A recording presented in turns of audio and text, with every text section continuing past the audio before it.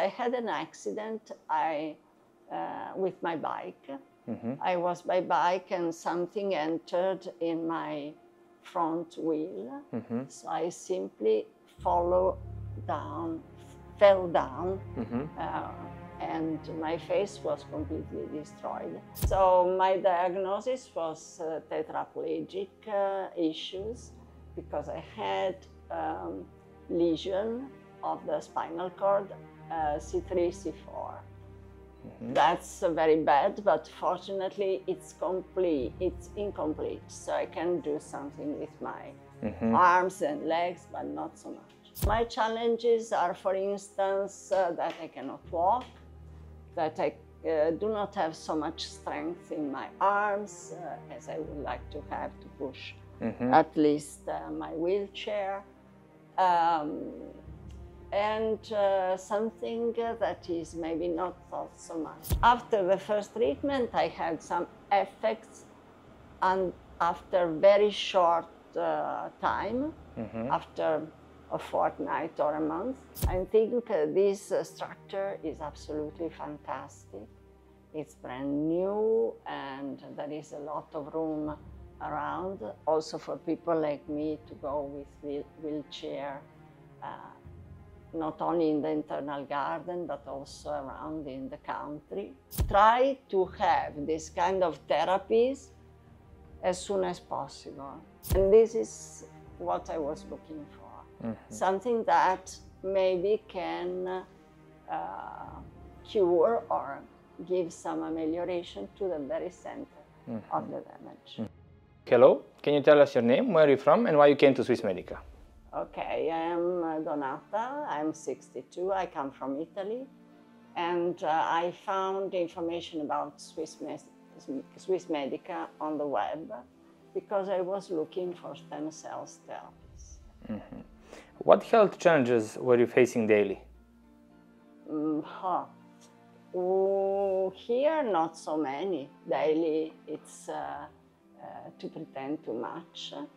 But changes maybe in months.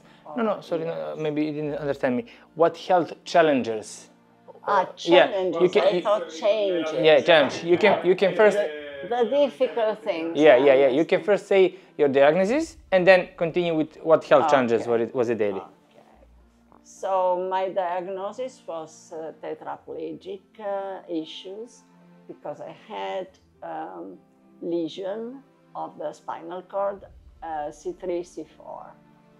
That's very bad, but fortunately it's incomplete, so I can do something with my arms and legs, but not so much. So my challenges are, for instance, that I cannot walk, that I do not have so much strength in my arms as I would like to have to push at least my wheelchair. And something that is maybe not thought so much. I cannot give any caress to anybody. I cannot massage anybody, and I cannot wash myself, my face. For instance. But these things are normally not considered, but they are very important for you in the daily life. Okay. What treatments have you tried before? Well, I tried any kind of physiotherapy, from electrical stimulation, also to physiotherapists that are bringing you to walk, etc. And I had some amelioration from the very first period where the shock was big. However, I understood that this is not a cure, but a therapy. I was looking for something that can really change something at the very root or where the damage was. Because otherwise I'm only looking at the very end of what happened, and you cannot unfortunately go to the end back. It's like in life, you always have one direction, from the center to the periphery. And this is what I was looking for. Something that maybe can cure or give some amelioration to the very center of the damage.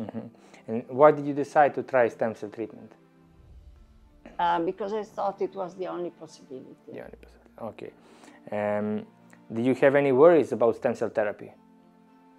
Not worries. I don't think they are doing something bad to my body. I don't think they, at least not in my case, but I really believe it's very difficult that autologous stem cells can cause cancer, increase, or something like that. I'm mostly worried about what they cannot do. I understand. Did you talk to your doctor back home about getting the stem cell treatment? I spoke with my doctor.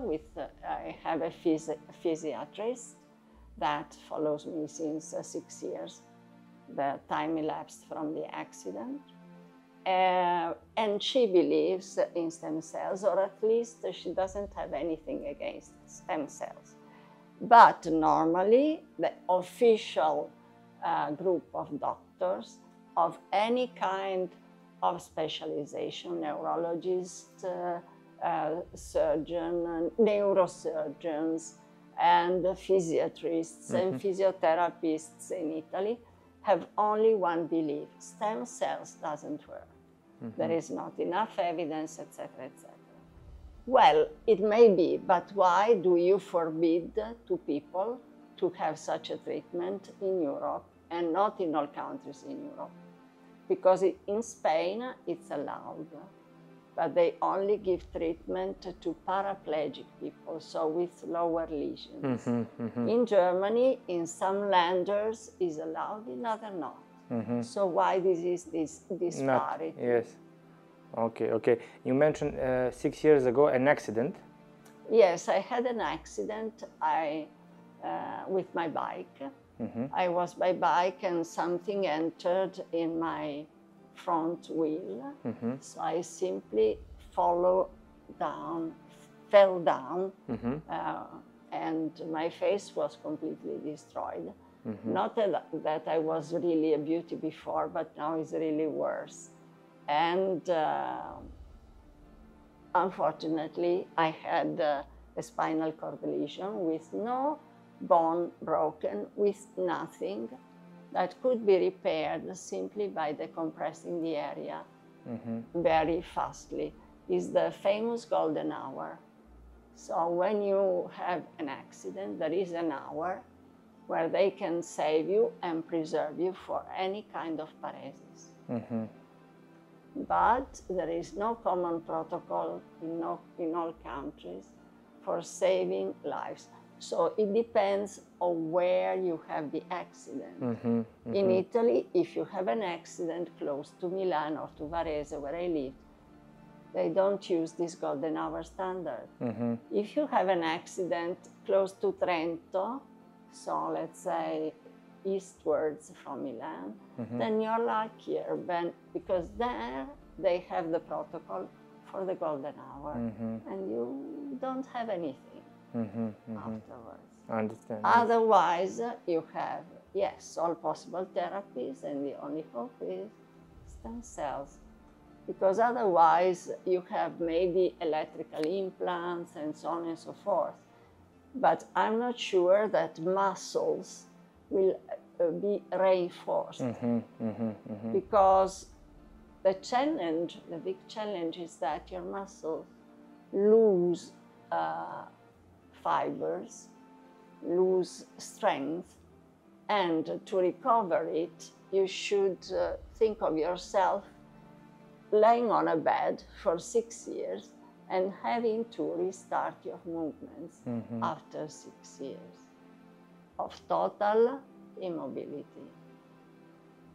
So it's very hard. I understand, okay. And what made you choose Swiss Medica out of all the options?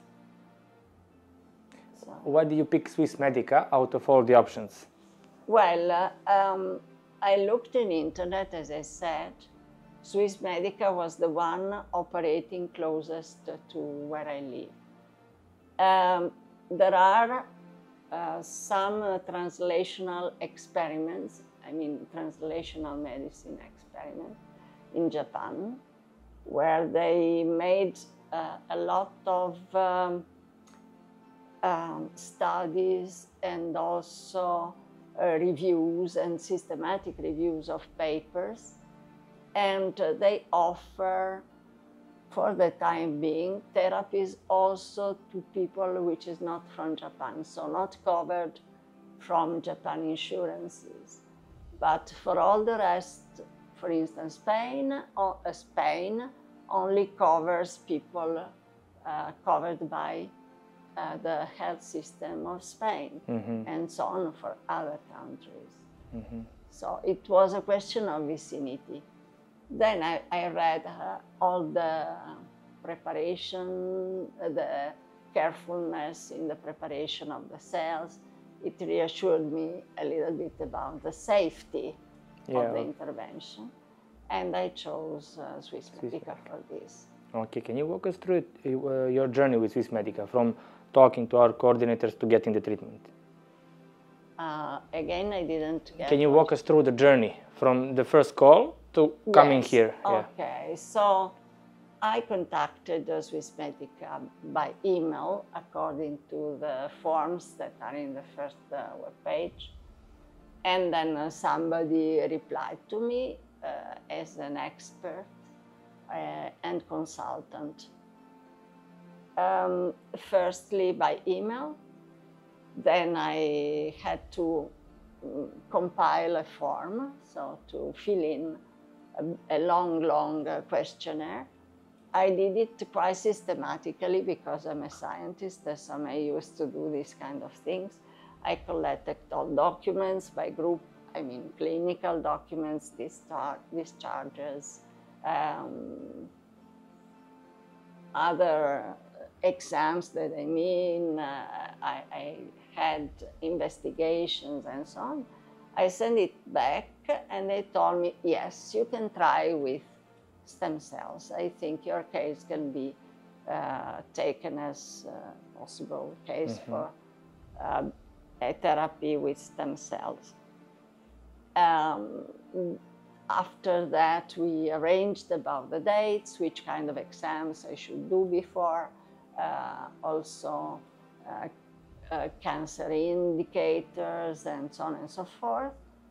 And then I came the first time. The first time they extracted from my bone some stem cells, or let's say marrow, and then from that they extracted the stem cells. Afterwards, they injected the stem cells in the intrathecal space, intrathecal room. And then also I had infusions and also some inhalation in the nose of stomas extracted from stem cells. I had a lot of physiotherapy also the first time. But along the time, they told me that it would take a certain amount of months to prepare from my first cells some other kinds of cells. So they prepared the mesenchymal stem cells and I got a second treatment. After the first treatment, I had some effects, and after very short time, after a fortnight or a month. Wow. But those effects had the duration of only 18, 20 hours, and basta. After the second treatment with the mesenchymal stem cells, the effects were more on the sensitivity aspects, no additional movement, but they lasted. So they appeared and they lasted. Afterwards, they told me there are also the neuronal stem cells. Now I have no stem cells left in Swiss Medica because they consumed everything. And let's see, I got the third injection. This is your third time here? Yes, it's my third time. So this is your third time here and your first time in the new facility. How do you like our accommodation and our facility? Well, I wrote a document just to help understanding the needs of people in my condition. I think this structure is absolutely fantastic. It's brand new and there is a lot of room around, also for people like me to go with wheelchair, not only in the internal garden, but also around in the country. However, it's perfect only for people that can walk. People on wheelchair may have some issues because, for instance, in the bathroom, you have no room to put your legs under the sink and, for example, wash your face, wash your feet, whatever.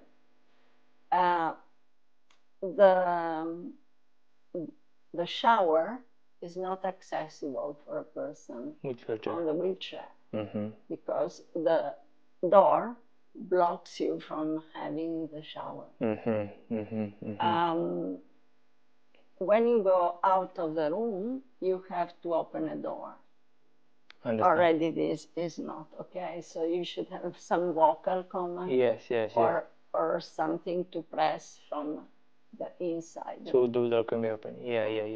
When the lift is perfect. Then you go down, you try to go out. The first door is not for people like me because again, you have to open or push. And if you have no strength in you can do that. You can't do that. Understand.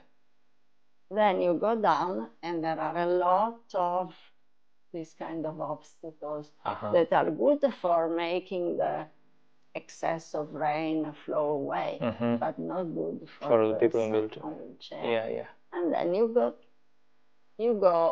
want to leave this area and go out of the door, and you can't because the pavement.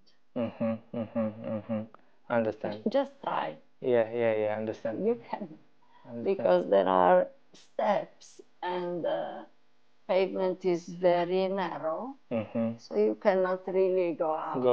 Unless in some way you manage to mimic a car and have the big gate opening for you. Otherwise, if you are just on a wheelchair, you can't.